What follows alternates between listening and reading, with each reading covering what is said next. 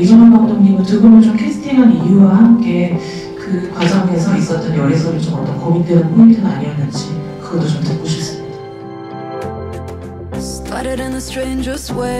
저는 그전에 생각을 많이 했습니다. 그럼 되게 좋겠구나.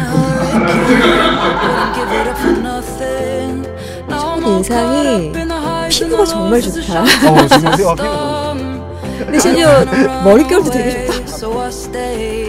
뭐도 있었죠? 내건 내가 얘기하죠. 판매할 만한 피부와 머릿결을 갖고 있는. 감사합니다. 이런 제작 발표회나 언론 시사회 때 투샷이 너무 어울린다 이렇게 막 얘기를 해주시더라고요.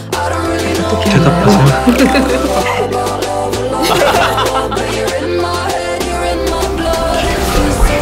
이 날로 축하가서 수일이에요.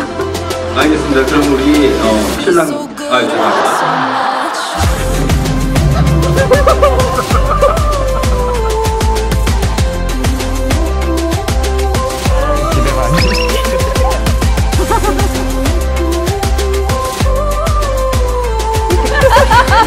얼굴이 빨개졌어요.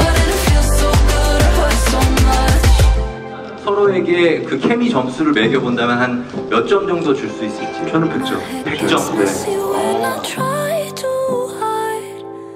아 저도 100점이죠. 100점이에요 서로. 되게 웃겨. 눈웃음에 섞지 마십시오. 한 줄도 진심이 없어. 열렬히 지지하고 응원하는 거는 네, 제 마음입니다. 네, 감사합니다.